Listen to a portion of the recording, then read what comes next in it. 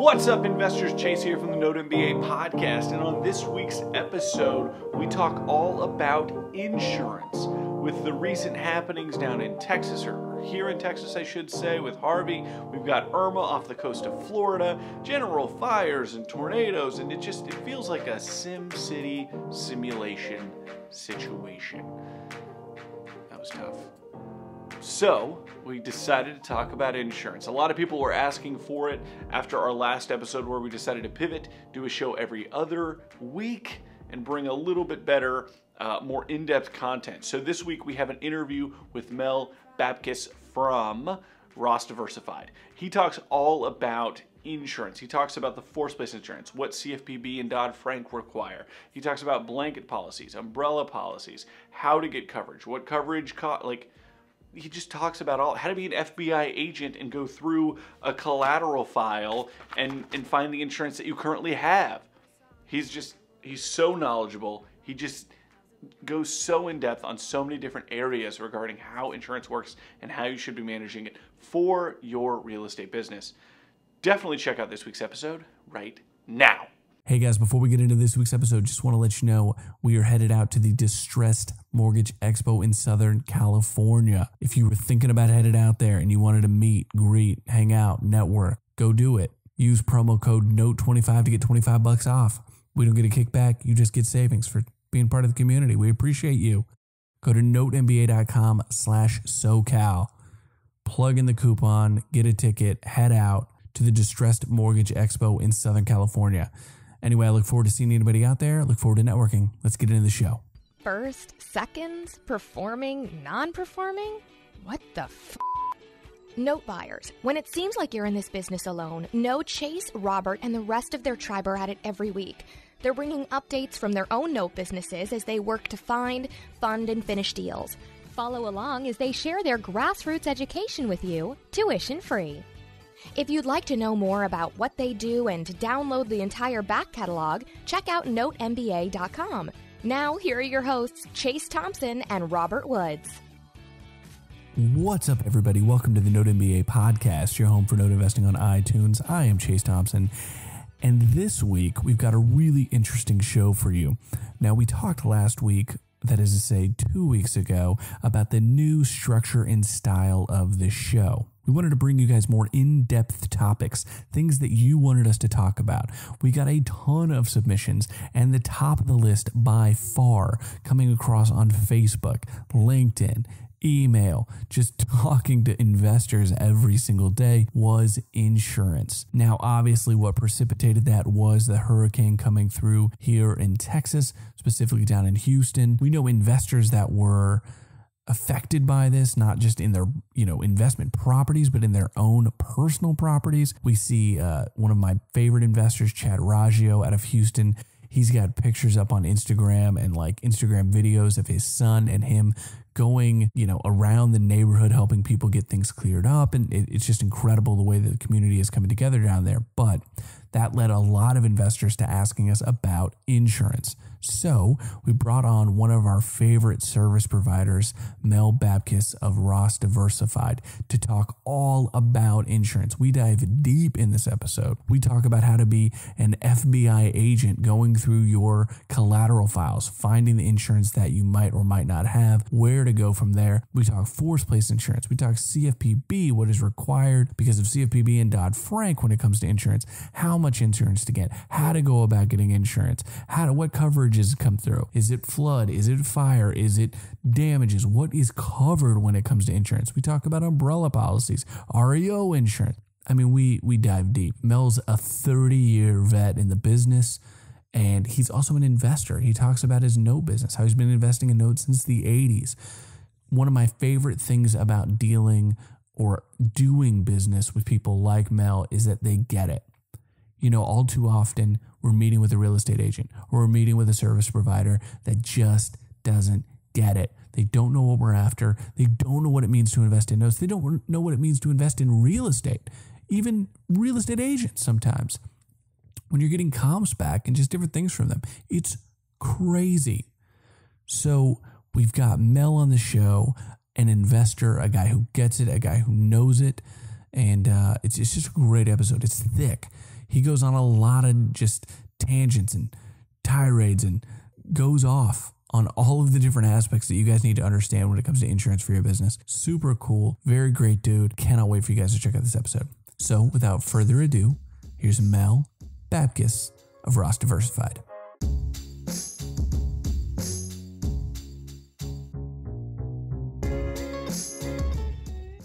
Mel, thank you so much for jumping on the horn with us today. I literally reached out to y'all Friday before one of the biggest travel holidays of the year, right on the cusp of a gas shortage here in Texas. Labor Day weekend was crazy, and I reached out to you guys on Friday to come on the show because we had so many listeners.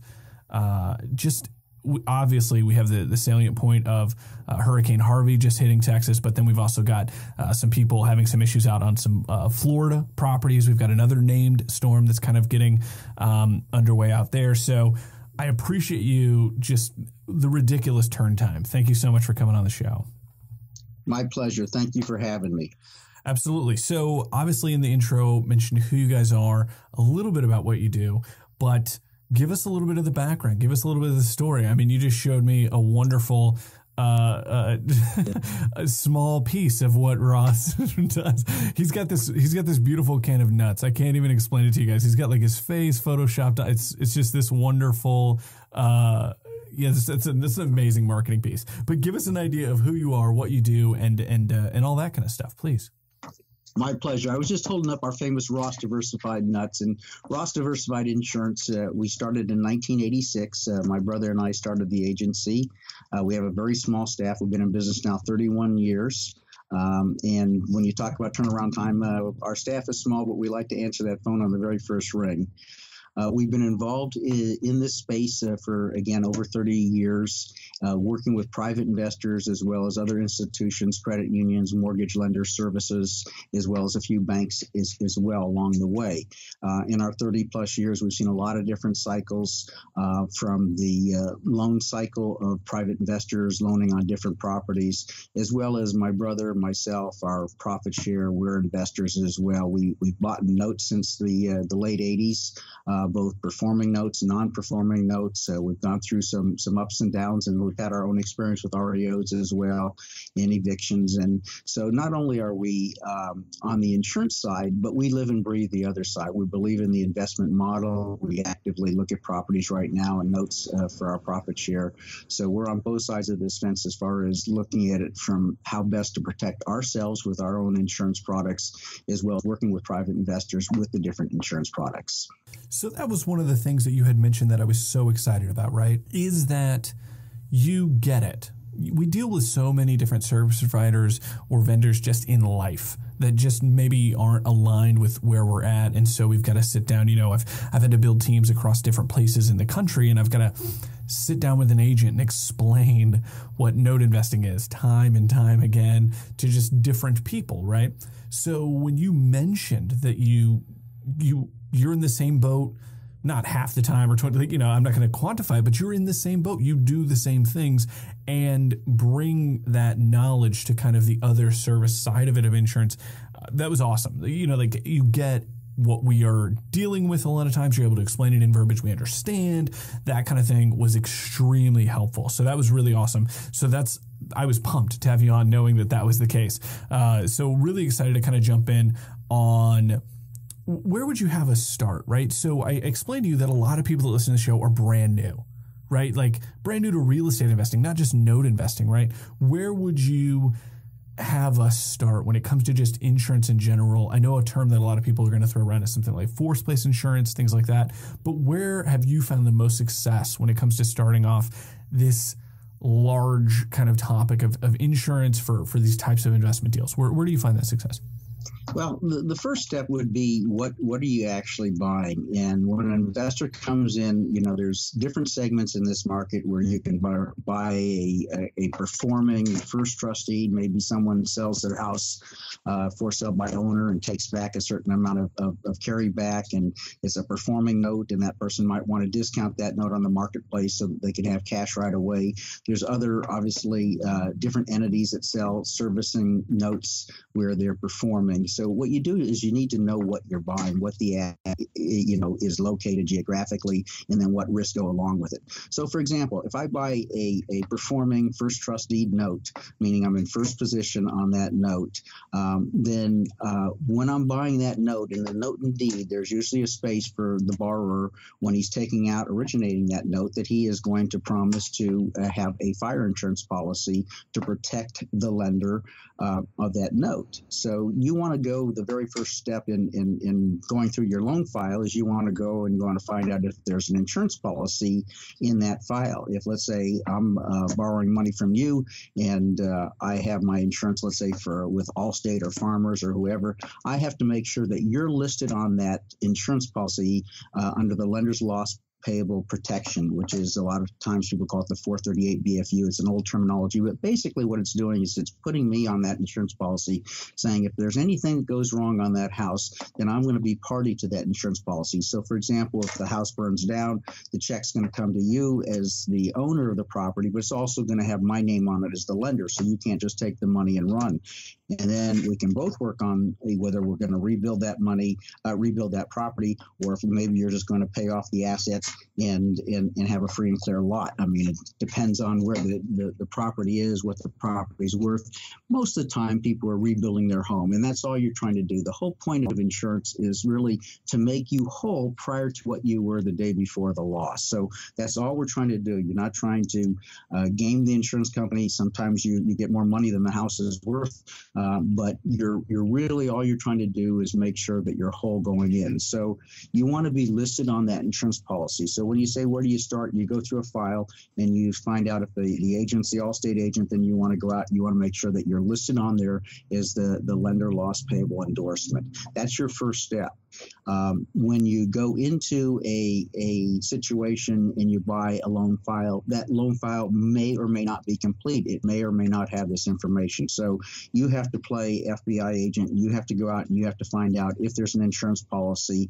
And if you find out that there's not an insurance policy, or you have no communication with the borrower, for example, if the note's a non-performing note, you normally, the borrower doesn't pay his insurance, doesn't pay his taxes, it doesn't pay you. That's an indication that the note's normally doesn't have insurance on it if they're not paying on their mortgage or paying on their taxes, etc. So it's your responsibility purchasing that note to make sure that you're protected.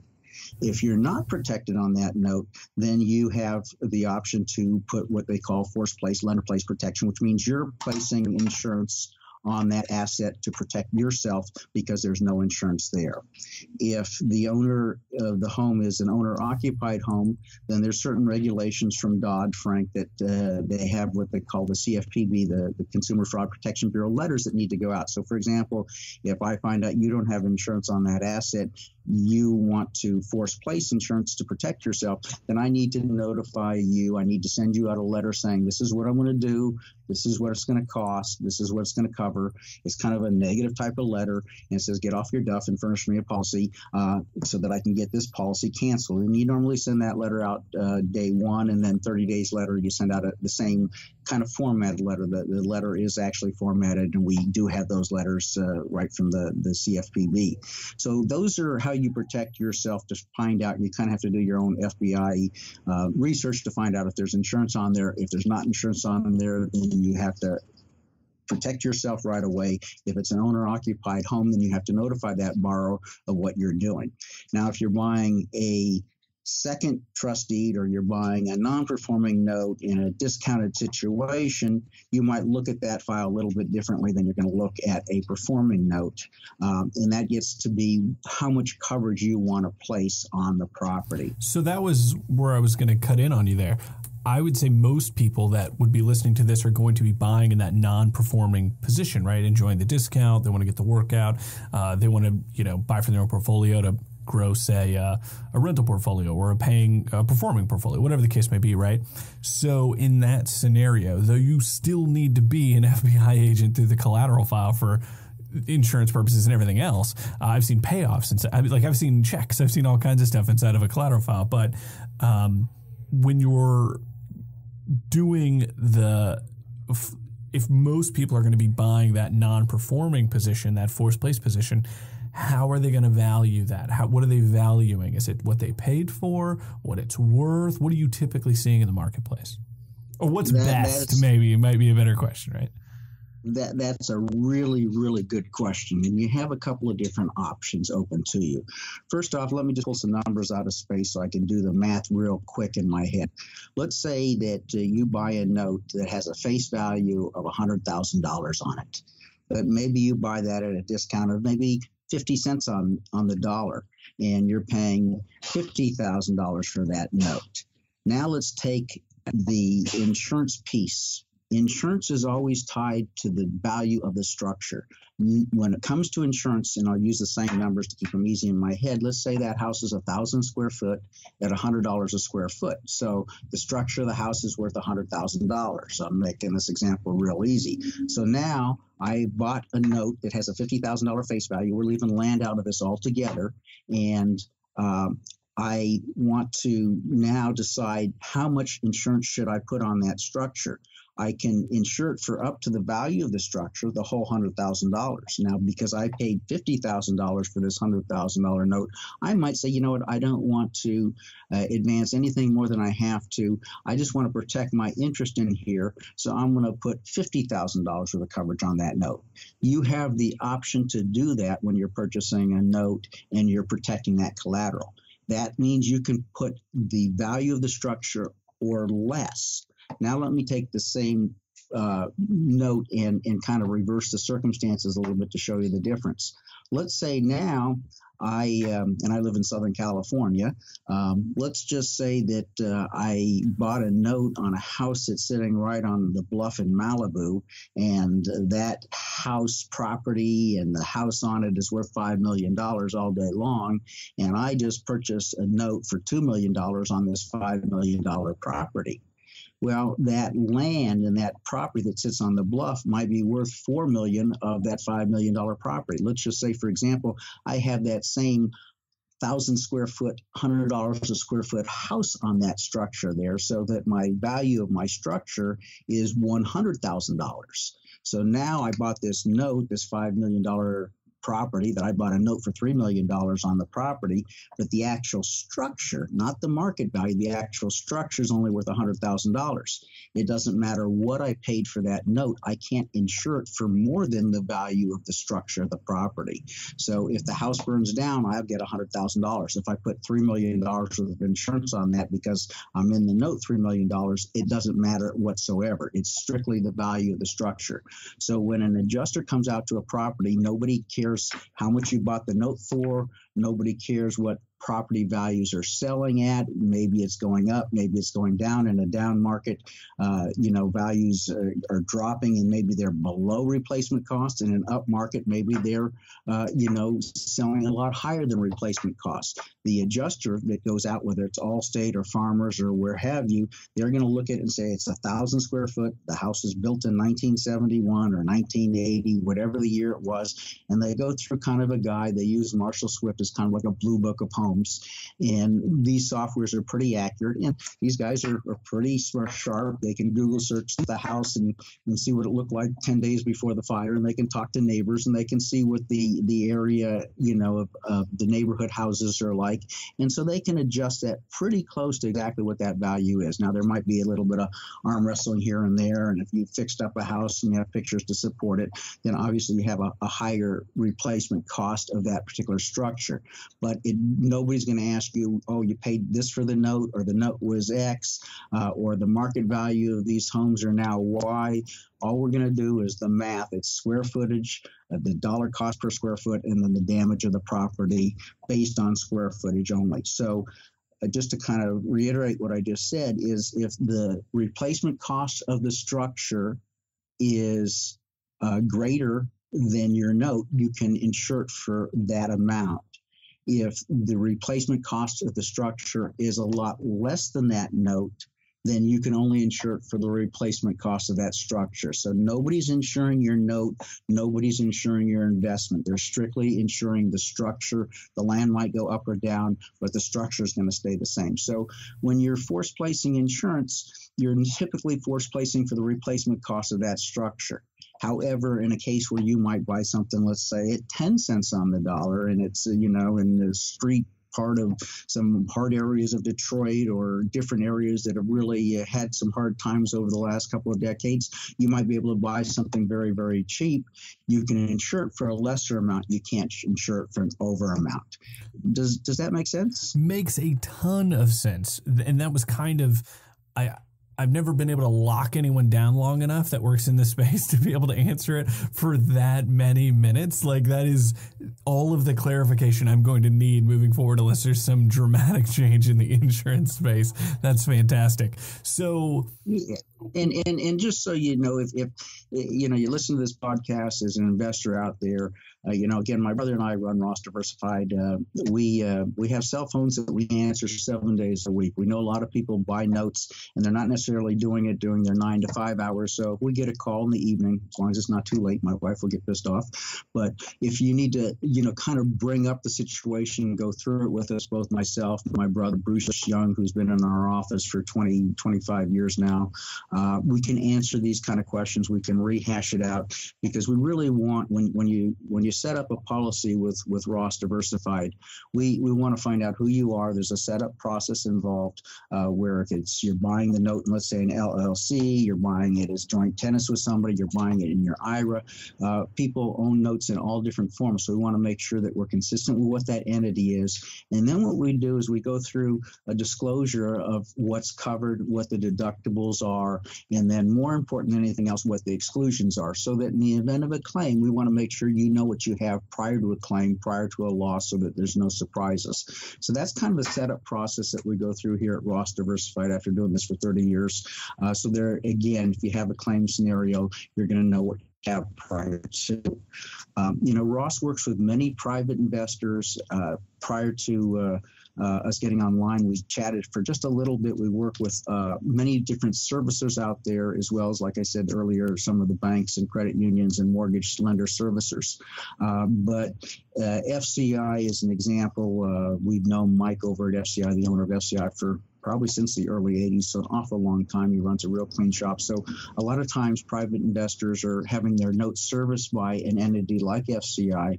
We'll work with that entity, and we'll work with you as a private investor so that you can insure your different assets as well. Some people service those notes where they buy that non-performing note and they're servicing it in their little office at home, and that's fine as well. But we want to make sure that no matter who's servicing that note on your behalf, that we have a vehicle for you to force place insurance. And then should you go through the eviction process, a foreclosure process, then we have a policy which we call the REO insurance component, which works exactly like forced place works, except now that you become the owner of the property in an REO situation, real estate owned, you now have a liability exposure, which changes everything. If someone's kids break in and get hurt and fall and slip, they're going to come back and sue you as the owner. So you don't have that exposure on a note. You only have that once you've taken back a property as an REO. And is there any way to set that up? Well, I guess not technically on an automatic situation, but I give you a call and, we're expecting to get the property back on XYZ date. Is there a way to kind of put that in place? Not beforehand, but do you get what I'm saying? Like, to make sure that we're covered as close to up to the minute as possible. How does that transition work? It's a great question, and a lot of times, and I'm not an attorney, and there's different foreclosure laws in all sorts of states. In California, you can sometimes get through things in 111 days, and in some states like New York, it could take you 2 years to go through that foreclosure policies. Our policies are all written on an annual basis. And we do charge a $50 policy fee, but other than that, the premiums are 100% pro rata. So there's no Rule of 78 or short run or any minimum fees that you're going to pay on a policy. So on the example that you just said, we don't know. Again, you could be in California doing a foreclosure, and the wife can file bankruptcy, and then 2 months later, the husband can file bankruptcy, and they can play all sorts of games to kind of take you and make you scratch your head and say, geez, where am I going to get through this foreclosure process? And sometimes they go real fast. We actually just talked about on the show the other day, we had a borrower in Ohio. So he had filed bankruptcy. Then spouse had filed bankruptcy, and then they deeded the property over to a friend who then also filed bankruptcy. Well, all I can tell you is it's been a crazy deal. In my wonderful 30 years of being so smart, I can tell whoever that investor is that I've experienced exactly the same thing on a property in 2007 in Northern California that I was foreclosing on, and it has a way of making you talk to yourself a few times, because it was the wife, it was the husband, then it was the daughter, and then it was the son who wasn't even on title, but you still had to go through that process. But the answer to your big question is we will cancel the day that you actually do the sale. You do need to notify us. It's not an automatic process. You do need to be involved and be proactive in it, but it's primarily where, if let's say today's September 5th and it goes to sell, we would cancel the forced order on September 5th. We would put the REO insurance policy on September 5th. So you wouldn't be naked as far as coverage goes. We can do that very seamless, but you have to be active. You have to be the catalyst to pick up the phone and call us and go through the actual mechanics. We cancel the forced order. You have a prorated fund. We put on the REO insurance. So, you are actively involved. It is two different policies, but for all intents and purposes, we make it real simple, the red form, the blue form, and we hold your hand through the process so that there is no confusion, but it is something that you have to be actively involved. That's why it's also so important, right? You've got to have a system in place to know XYZ is going down over here. If you're doing the onesie, twosie deals and you've only got a couple in your portfolio, obviously it's a little easier to keep track of. But once you start to get in the teens, 20s, 30s, 40s of deals going on at any given time, guys, this is why it's so important when it comes to the systems to be able to immediately know, okay, I need to call over here today. I need to get this switch over here today. I need to do all this, because even a couple of days goes by and all of a sudden it could get hairy pretty quick. So again, when we talk about systems on the show, that's what we're talking about, is being able to make those calls on the day it matters, get things switched over. It's not hard. It's not something that's going to take a ton of time. Like he just said, it's red form, blue form, right? But it still needs to be done in a fashion, in a timely manner, because again, just a couple of hours, just a couple of days, just, whatever the case may be, can really spell a different scenario for you potentially. Yeah, no, I was just going to say that, again, you have to tickle it. We can anticipate a little bit. If you know a property is going to sell on Friday of this week and you have that sell date, we can be right on top of it so that, you're not panicking going into that Friday weekend. But our phones are pretty busy on Friday afternoons. And again, we try to answer it on the first ring and try to make sure that you're comfortable with the right policy you have going into the weekend so you can enjoy your Labor Day. I was going to say, you and I had a call over Labor Day. So he's not kidding, guys. He called me yesterday. I was in the middle of mowing my yard, and I call him and he's like, "Oh, I got the grill going. Let's do the show tomorrow." He's not kidding. He will literally call you or have a conversation with you, pending sometimes. I don't want to get you in trouble with your wife, but like, that was crazy. I was like, who is this even calling me from California? I'm just going to finish what I'm doing here. This is crazy. Well, again, we've been on both sides. We try to stick out our chest and show the very best service that we possibly can, and that's everybody here at our office. But before we lose sight, I wanted to go on one tangent here, because this happens a lot of times with a lot of our investor clients. What they're doing, and it's a very popular vehicle these days, are land contracts for sale. So a lot of times investors are buying a land contract, and they're assuming that they're buying a note the same way you'd buy a trust deed or a mortgage, depending on what part of the country you're in. But these land contracts are completely different as far as how you insure them.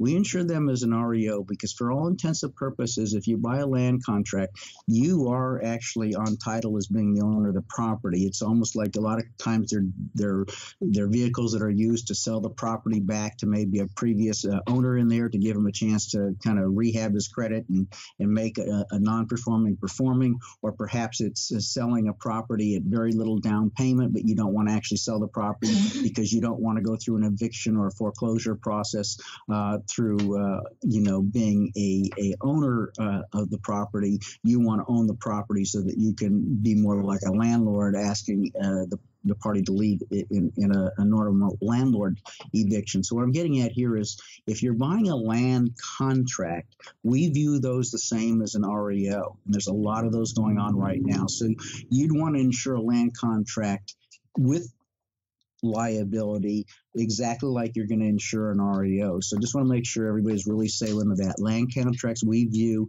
and again, I'm not trying to give legal advice or anything like that, but you have more exposure as a land contract because you're on title, you own it, and someone can sue you. Whereas if you're just a note holder, you don't have that same exposure. So sum it up, land contracts we look at exactly like REO insurance. Oh, man, I love that. Okay, so I've got a few more questions, and what I love is that you came to the table with an agenda. You're like, here's some stuff I want to do. I love it. So even on Facebook, literally 20 minutes before we hooked up and hit record, someone was saying that they have a deal. I believe it's an asset in St. Petersburg, Florida. Now, obviously, they have. I believe it's Irma. I'm busy handling the Harvey stuff down here, right? So I think I'm trying to stay up to date on my hurricanes. But they've got one headed their way. So they've got a note. They actually, I believe, have a like a finalization date on like October 7th. So they can't really do much with the deal. They're going to be, they'll be taking it back from a foreclosure situation on the 7th. So like they want to stay in it. What, aside from boarding up, right, their asset, presumably if it's vacant, if it isn't, like how do you direct your clients or people who are in these scenarios or in these situations where obviously flood, is a thing that we should probably address. And then just general distress, like best case scenario, here's what you could say to do from the non-performing side, right? So this is going to be a scenario where they don't even have, I'm pretty sure it's occupied or else the question probably wouldn't have come through the same way. But how do you address clients? What's your take on this situation? Unfortunately, I'm not going to give you a good answer that you're going to want to hear. The insurance companies, they're not unsophisticated. And let me talk on just real briefly coverages, and I'll be very quick. But our coverage on the program for the lender-placed insurance that we're talking about, and for the REO insurance, the REO being the liability addition, it has some nice things on it as far as no deductibles, but it's basically covering you for fire insurance. It does have a theft component, not of contents, but of actual structure. If someone ripped out the toilet seat, or in the old days, we had copper piping being ripped out all the time. The older days, just been 2007 or 8. We do have vandalism, malicious mischief, and arson is protected. But let me touch the exclusions. It does not cover earthquake out here in California, and it does not cover flood insurance. Now, we do sell flood insurance both on a forced order type of forced order flood, as well as we sell it through FEMA, through the National Flood Insurance Program. There's a name storm going on right now. We have a freeze of all coverages in Florida. I think that came on sometime on a Thursday or Friday of last week.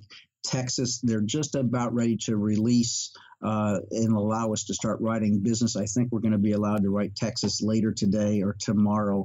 But the insurance companies are they're not foolish. They're not going to let you walk. They're not going to walk into a claim knowing that something's coming. So anytime there's a named storm, then it's going to be a moratorium on writing any fire or any flood insurance in that area. And they won't even write the fire even when the flood's coming right at them, because, wind is a covered peril. I didn't mention that, but that's one of the covered perils on the force-placed insurance. So wind is going to cause a lot of damages. Here, I don't know if your investors are aware, I don't know if it really hit the national scene, but we had a major fire in Southern California here over the weekend, and fortunately we got a little bit of rain, which we very rarely get, right at one of the most critical parts. And they actually shut down part of a 210 freeway, which is a major thoroughfare through California, Southern California, and Burbank, California, Verdugo Hills, if anybody's familiar with those areas. But there was, obviously, we weren't going to be able to sell any fire insurance, forced order insurance in that area. So bottom line is, if you're buying an asset, you might want to decide if you want to hold off. You might want to decide if you want to do an inspection on it. But if you're buying an asset and there's a named storm or there's a named fire that's coming right at that particular area, there's going to be a moratorium and you're not going to get coverage placed. Again, like I said, we have a freeze on all of Florida right now. So unfortunately, I don't have a good answer for that investor. So if they had something in place, right, then that kind of answers the question in general, right? Is if they had, flood in place or something like that, right? Yeah, up until like Tuesday or Wednesday of last week, we were writing a lot of Florida business. And prior to Harvey, I don't know exactly when they shut us off of Harvey. I think it was about 10 days ago or so. I don't have my days 100% accurate, but we were writing insurance in Texas, both flood, both fire, right up until the time they freezed us out. But when there's a named storm and it's coming closer, it's on. The insurance company's got just as many radars, screens and GPSs up there as the Weather Bureau, and probably more, because they've got a slightly more profits, I'm sure. So, So in this scenario, it's obviously the name of the game, right? We're talking about insurance. We're talking about something that needs to be in place before something happens. So if they did have something in place prior to, great. If not, and it's owner occupied, you try to maybe communicate, hey, what are you doing down there? If it's vacant, you do what you can do there. I mean, so it's just one of those scenarios where hope it doesn't get you, or you like the topography of you hope you're on the on the high hill, right? Like something like that, right? Absolutely. Again, preparation is everything, and people don't like to hear that after the fact. One of the nice things about force-placed insurance and even FEMA, which is the National Flood Insurance Program, which we add a little bit more questions, basically forced order insurance, we're just asking for that property address and that coverage amount, which coverages we touched on earlier.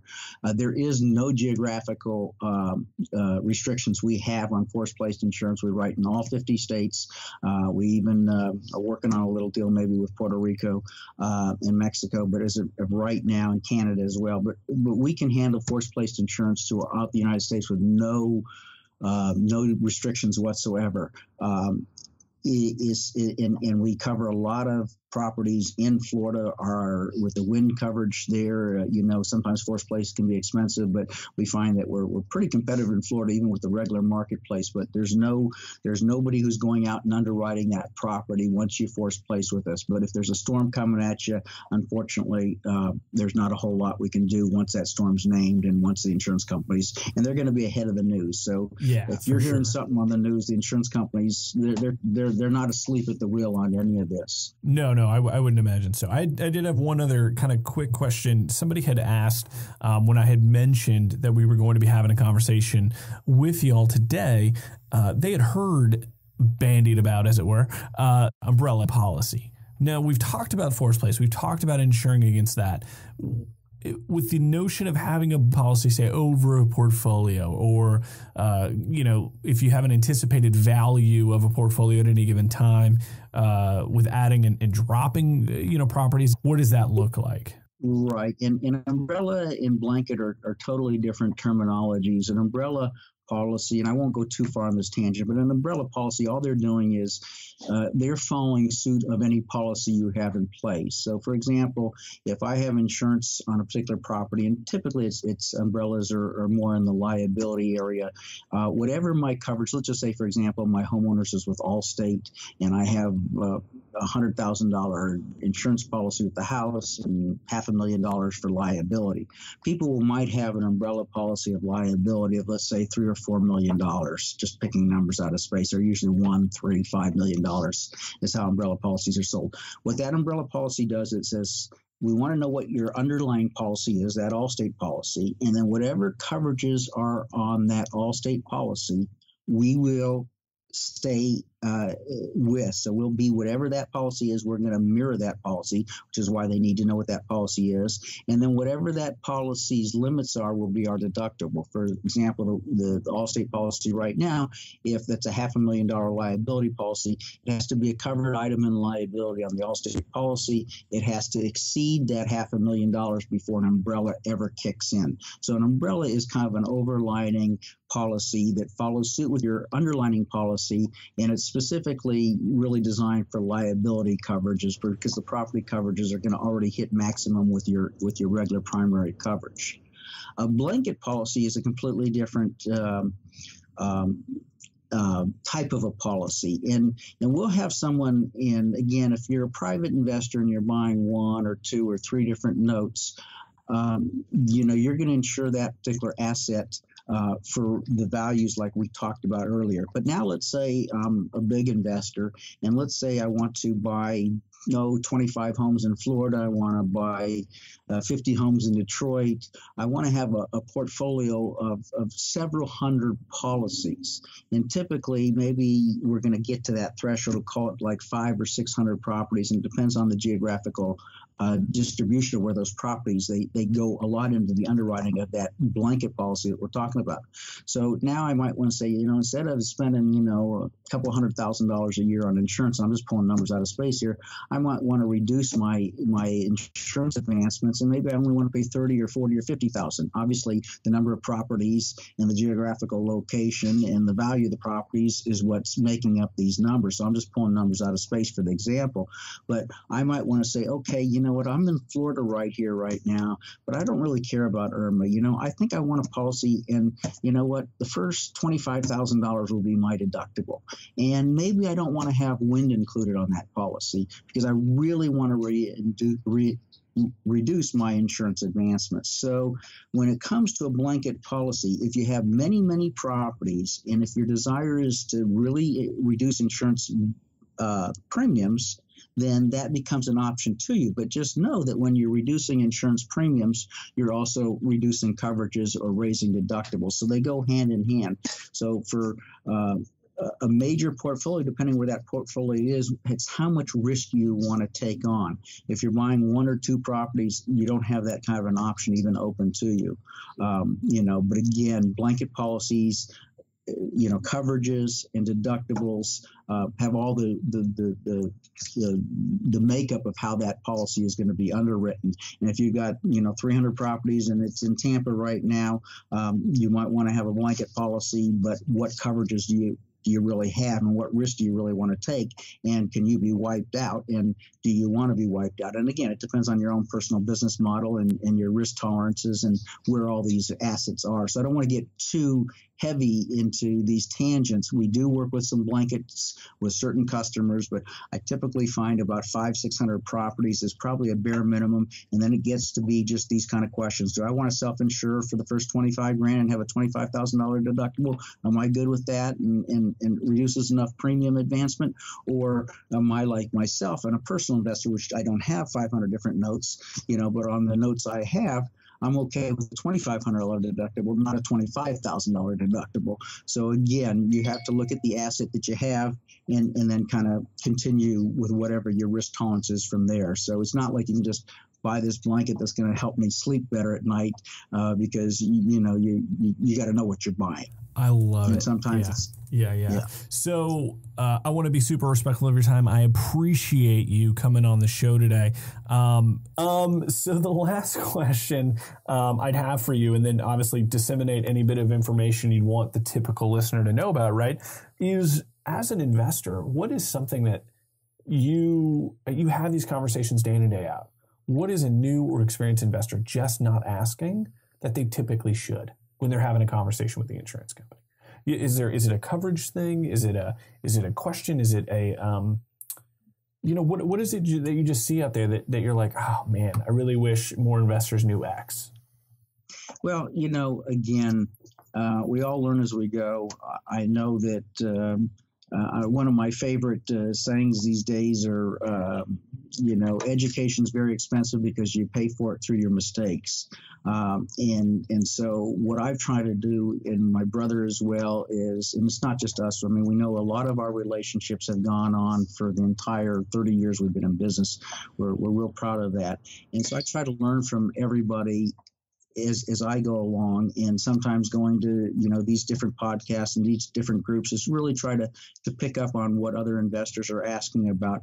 As an investor, you want to know what you're buying. You want to know what that asset is. If you have the opportunity to go and physically drive to that asset and see what it looks like, if you can pull up as many pictures on that asset as possible prior to purchasing it so you know what you're getting. Again, the more information you have, the better you'll be. And then just know on insurance, insurance, that we're not here to make your investment good. Our insurance is tied to the asset. It's tied to the structure of that property, which is probably the biggest thing we harped on at the very beginning of our conversation. As far as Ross Diversified, my brother and myself, we really are very, very accessible. Our number 1-800-210-7677, and I can give you some information on that. But we'd be more than happy to talk to anybody as much as they want. We advocate as many questions at the very beginning of a relationship and during the relationship as possible. So that would be the one thing that I would say is, if write down all your questions, give us a holler, and we'll address them one by one and do the very best possible we can. I love it. I love it so much. That was exactly the advice that I'm sure you're familiar with him, but Alex Goldofsky, when he came on the show through Pro Title USA, when title, insurance, these are big components of a deal, and he said the exact same thing as the owner of Pro Title. He's like, line up your questions, call him directly, call somebody at his office, and they would do the exact same thing. And he has held true to that absolutely every single time I've pulled up a title report and I'm like, Alex, what am I looking at? Alex, what am I doing? So I know that you guys are going to be in the same boat. That'll be fantastic. Mel, I appreciate it. Thank you so much for coming on the show today. And we'll have links to everything out to y'all's site and put everything that we've talked about today in the show notes. That way people can get in contact with you. So, sir, I appreciate it, and I hope you have a wonderful week back from Labor Day. So I wish everybody, health and a lot of success. And again, I appreciate the opportunity to come chat with you as well. Thank you very much. Alrighty, guys, that was Mel Babtkis of Ross Diversified. I hope you enjoyed that episode as much as I did. I love that he just geeks out and nerds out and just gets so deep and into the weeds on something like insurance, something that sometimes for some of us can be not necessarily an afterthought. We know it's important. We get it on the properties and all that kind of stuff, but it's not something we necessarily are always thinking about, unless, of course, we're in the line of fire, like we talked about with either Harvey or Irma, I think is the one coming in off Florida. So it's really important to have this in place, and it's just fantastic to have somebody like Mel on with so much experience to talk about this kind of thing. Now, don't forget, I mentioned at the front of this episode, but if you're going to be out in Southern California, specifically, I believe, Orange County, Anaheim area, I'll be there for the Distressed Expo that's coming next week. So if you're going to be out there, I look forward to shaking hands and saying hi to anybody else that's out there. That would be super cool to kind of network, meet some people face to face that we have not already. Don't forget to use that promo code NOTE25. I think it might be all caps, but I'm not sure. NOTE25, it'll get you $25 off on your ticket. We don't, receive anything for that. It's just kind of a little thank you to you guys for being part of the community. If this is your first time here, head over to iTunes, give us a rating, give us a review, and of course, subscribe. Everything we talked about this week will be in the show notes over at NoteMBA.com. And as always, tell 5 other people you know this week about the Note MBA podcast.